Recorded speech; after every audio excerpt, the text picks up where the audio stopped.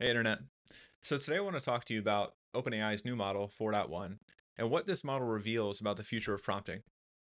So not just the model was released, but they also released a guide, and this guide actually talks through best practices for how to prompt this specific model. And what I want to do in this video is I want to talk to you about not just the best practices from this blog post, but also what this blog post means for old best practices for prompting and how the prompting as a practice in itself, a craft, is evolving over time as the models get better. And with that being said, let's get into it. So this is our super cool awesome anime of the day from OpenAI. Thank you, GPT, I guess 4.0 or something like that.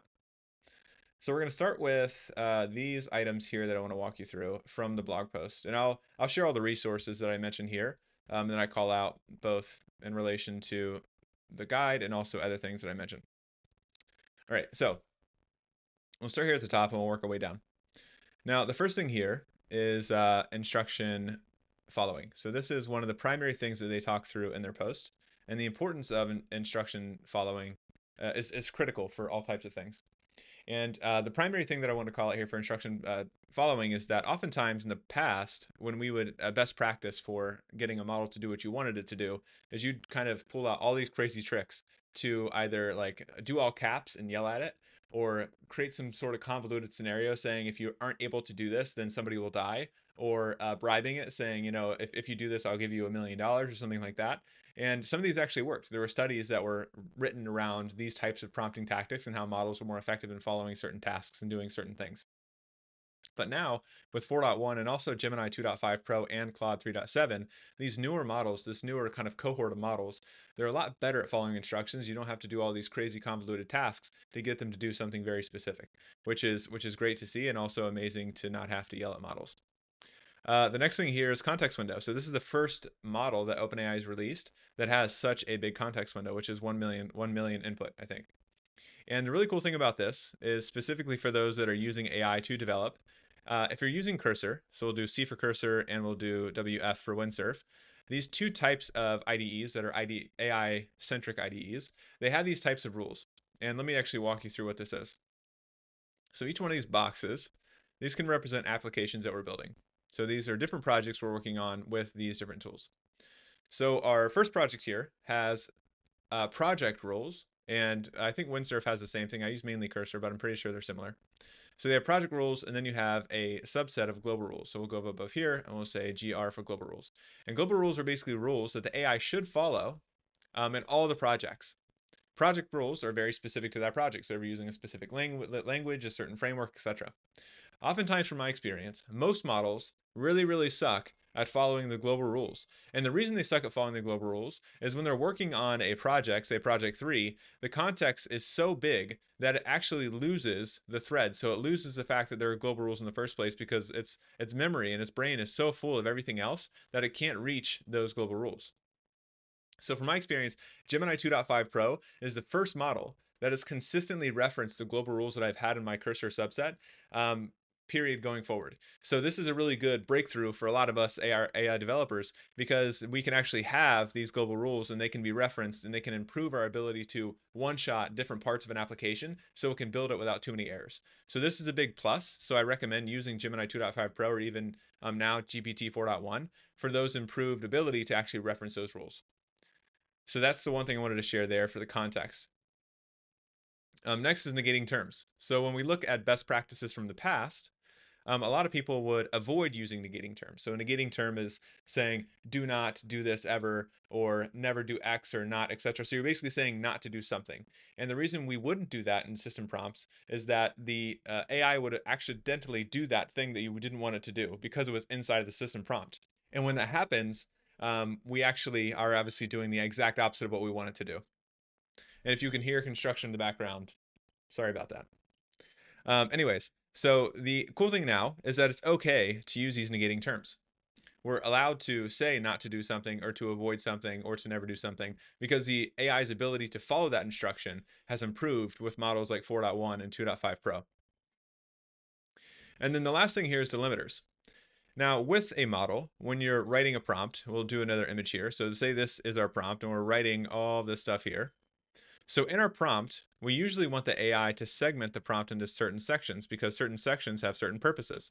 So say we have section 1, 2, and 3, and each has its own purpose. So the model should actually know that section 1 has a different purpose than 2 and 3 inside of the system prompt. And to do that, we would usually use delimiters. So that can be markdown, which is usually hashtags and other things. Either it could be XML, which is little bracket thingies like this, or different types of things like that. And in the blog post for prompting, OpenAI actually said that XML has actually performed the best when it comes to system prompts that have a lot of context and are more complicated. And this is interesting because Claude, Anthropic, the company that made Claude, they actually used XML for a while, so their models have always been good at XML, and there seems to be a convergence happening. So if OpenAI, Anthropic, and probably other model providers that are building models, they're all starting to converge on the usage of XML and system prompts because of its effectiveness and having the model follow those instructions and segment them effectively. So this isn't necessarily going to be forever, but it's interesting how this is happening where people are converging on the usage of a certain type of delimiter inside of the system prompt. All right, so let me quickly look at these are some of my notes for everything I just mentioned above. I want to make sure I didn't miss anything. Nope, we're good. Nice. All right, so the next thing I want to mention, so this is actually a snapshot, a screenshot from I think the main blog post they made about this new model, not the guide itself for prompting, but they did call out some interesting bits that I wanted to share with you. So the format following we've already talked about, the negation we've already talked about, order instructions is interesting, and also re-ranking is interesting. These are kind of similar, where with ordered instructions in the system prompt, you can say first do X, then do Y, then do Z. This historically has been kind of hard for a model to do effectively in a row. So now it's actually more effective in its ability to follow those instructions, which is important, especially for agents. Re-ranking is basically sorting something afterwards, which is, I would say, similar to ordering, or at least the concept behind it. Content requirements. So this kind of goes back to the all caps situation. So instead of having to say always, like freaking out and yelling at it and saying always do X, you don't have to have all caps. Instead, you can do it as a normal person would, and it'll always reference that specific item inside of the thing you're asking it to do. And then overconfidence, this is another really important for agents or specifically RAG use cases. So oftentimes you have your robot here. So this is our robot. We'll draw some smiley face. And we have our database here. And for RAG, the AI is asked a question, and so we have our human here, really bad human. And they ask the human asks the robot a question. The robot then has to reference the database to get the information. So oftentimes, what we would do is if the robot would accidentally say something that wasn't in the database, that would be considered a hallucination because it's not referencing the information we asked it for.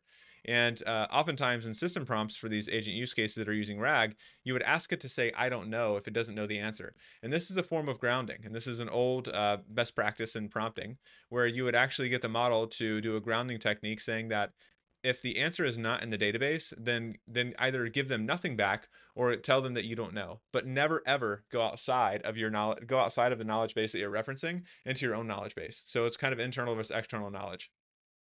But now with instruction following, the model is much more effective at doing this. So you can simply just say I don't know, and there's a high likelihood that the model will effectively do that instead of hallucinate, which is yet again another plus for RAG setups and also overall kind of system agents.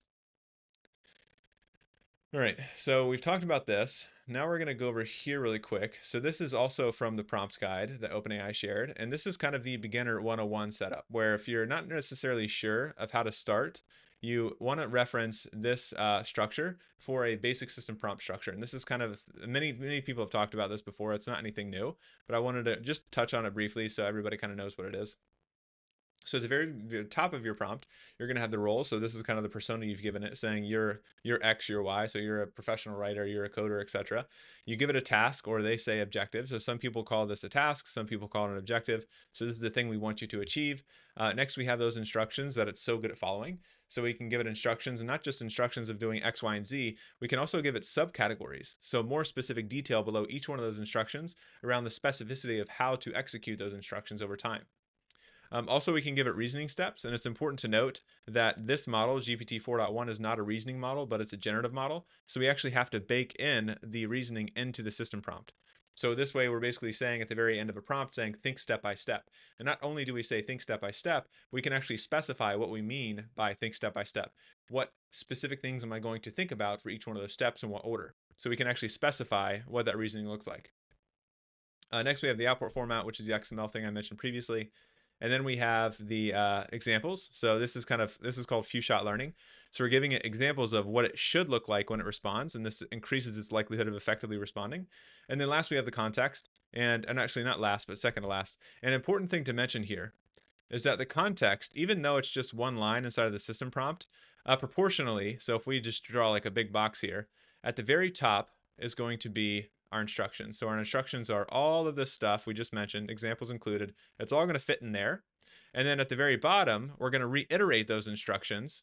But in between, we're going to have all this information, and all this is going to be context. Depending on your use case, you might not have this much context, but some use cases do. So we can have this huge context section inside of our prompt, and we're going to have to do two things. So we're going to have our instructions at the top, and also we're going to have them at the bottom.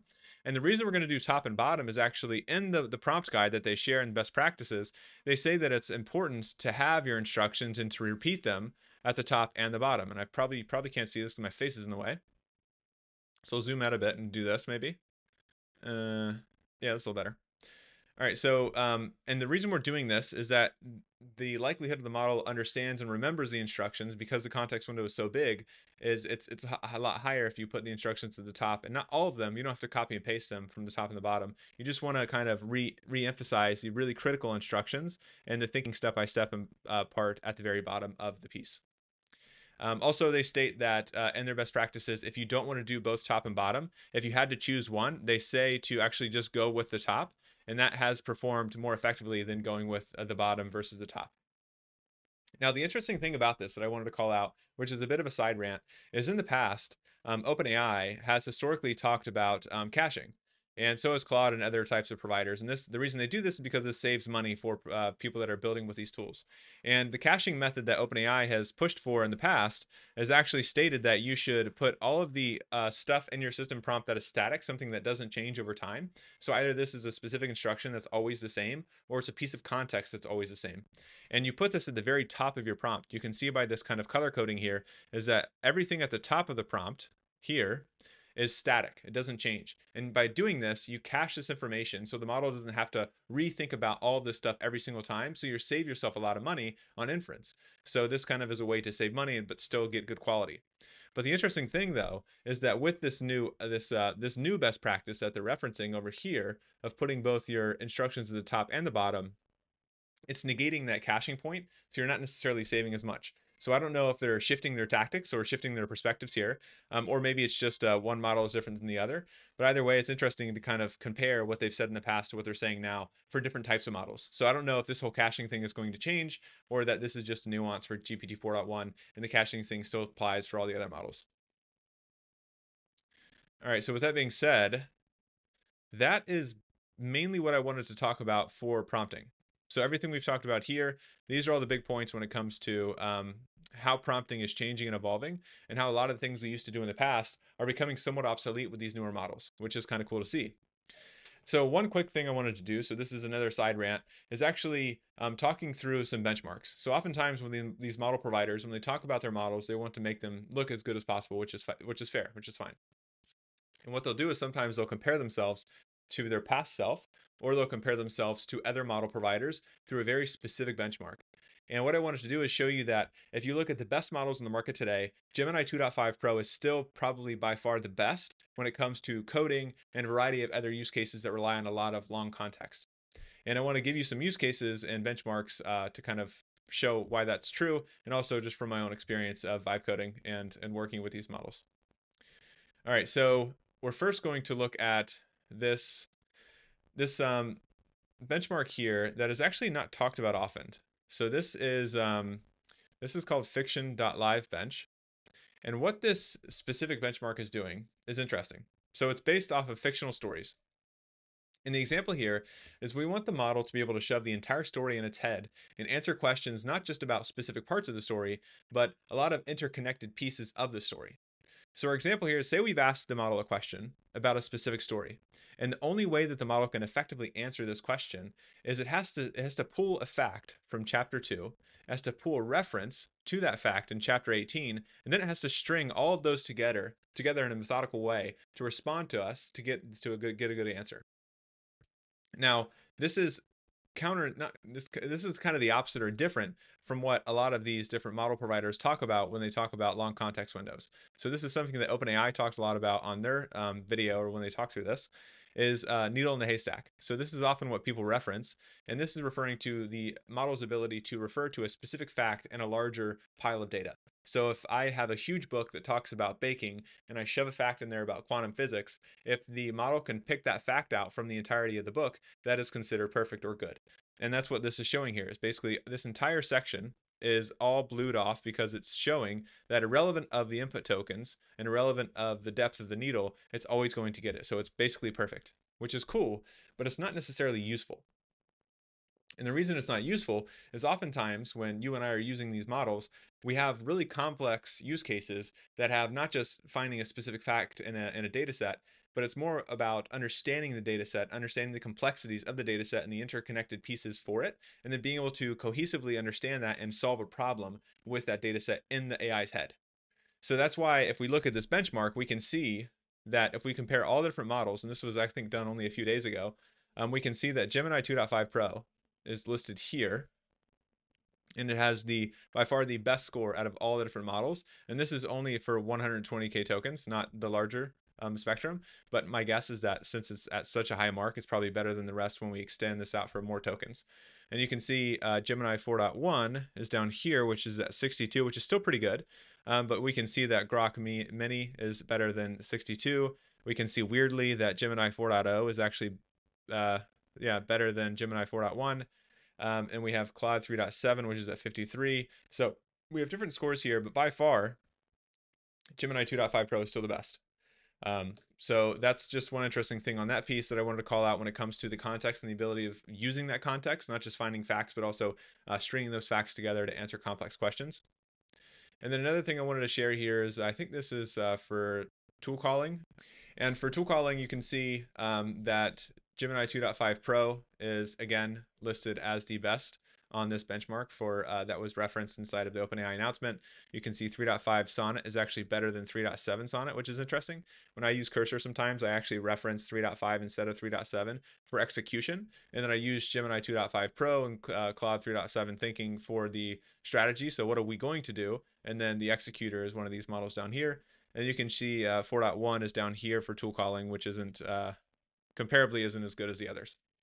So long story short is ChatGPT 4.1 is made progress. Really proud of them. But at the same time, it's also still not the best model. So if you have different use cases that you want to code with, I still recommend using Claude 3.5 or Gemini 2.5 Pro, or even 3.7 from Claude for the thinking side. With that being said, Internet, hope you enjoyed this. Please do reshare this with your friends if you did. And if you'd like to work with me, I have a company called Gradient Labs where we help people implement AI internally to increase your productivity. So if you're interested, there's a link below. You can book a free 30-minute call to see if there's a good fit between the two of us. And with that being said, Internet, I'll see you next time.